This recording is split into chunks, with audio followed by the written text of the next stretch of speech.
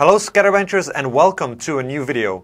In this episode we'll be overclocking the Core i7-6950X, a 10-core overclockable monster from Intel.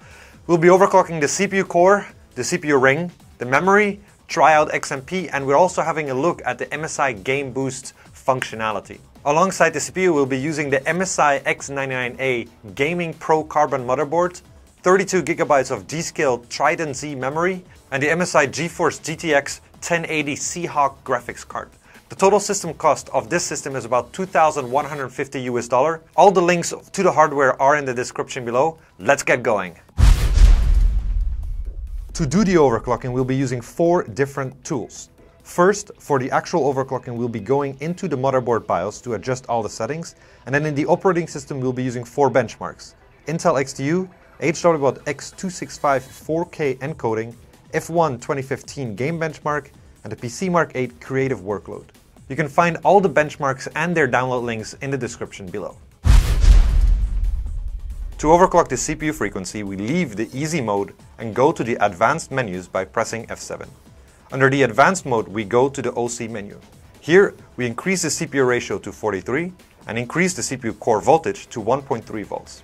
After all this is done, we save the settings by pressing F10 and go into the operating system. So we increased the CPU frequency to 4.3 GHz. Let's have a look at the performance results. Keep in mind that measuring the performance is a vital part of the overclocking process, since you need to know exactly how fast your system is. In Intel XTU we have a performance increase of 22%. In HWBOT X265 4K encoding we have a performance increase of 21%. In F1 2015 we have a performance increase of 14%. In PCMark 8 creative workload we have a performance increase of 9%. That concludes our overclocking adventure with the Core i7-6950X 10-core beast of a processor.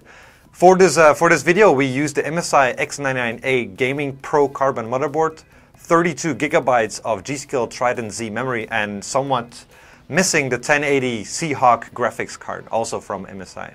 If you like this video and you want to see more of this kind of content, be sure to give it a like. Also subscribe to the channel. If you think that this system was already fast enough to begin with, there's a dislike button as well. You can find links to both the hardware and the benchmark tools and the overclocking tools in the description below. Thanks for watching.